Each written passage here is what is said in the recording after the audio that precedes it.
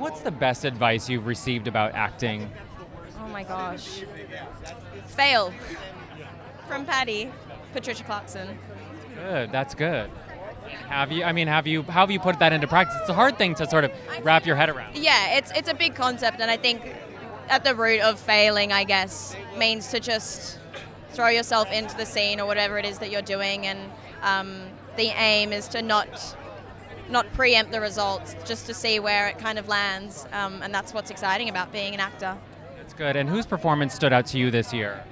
Oh gosh, Joey King is incredible. I love Chernobyl. Of course, Amy and Patricia, Phoebe Waller-Bridge, a lot of people. She's right next to me.